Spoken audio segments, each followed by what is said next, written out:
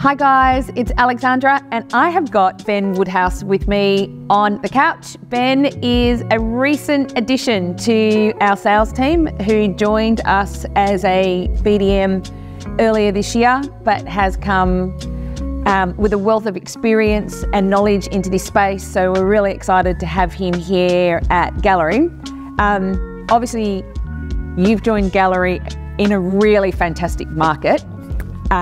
This time last year, we were looking at market conditions where I think a lot of people were talking about, I'm going to wait and see what happens in the market. What's happened in the market is then 14 consecutive months of property growth. So for the investors or for the sales partners that were like, we're just going to wait and see what happens into the in the property market, what would you be saying to them now? Why did you wait? Look what the results were. And for somebody who did wait, what would you be saying? Now's the time. It's not going to get any better than today is always the same answer, really. Yep.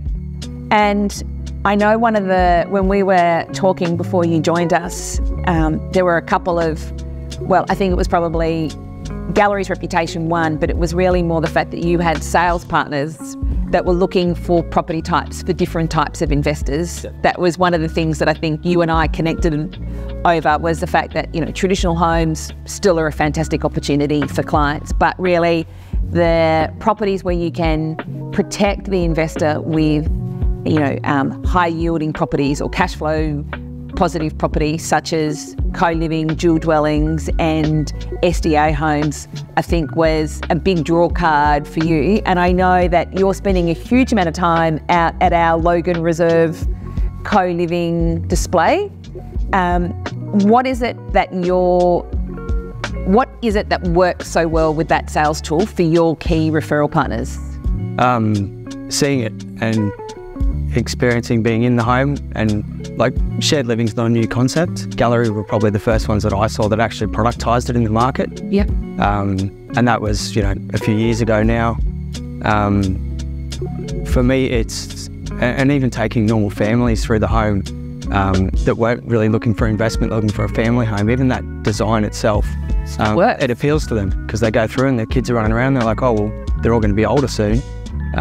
Having an extra ensuite is an advantage. There's no disadvantage, and if you want to use it for investment purposes, you can easily do either or.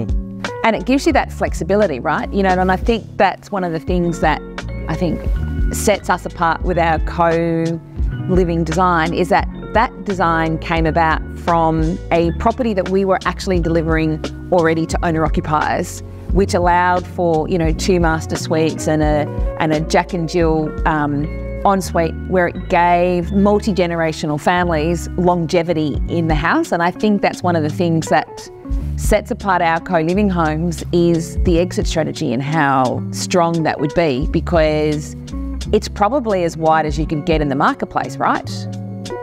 So that property, if you were looking to on-sell it, 10, 15, 20 years, you're either wanting to recycle the equity, that property would sell into the second-hand investor based off yield, based off tenants secured and rental income, or if the property was at a point where you were able to remove some of those elements like the keypad locks to the individual bedroom doors, that is a really fantastic family home that could sell into the local market. Yeah, definitely. And you see it even initially with the valuations.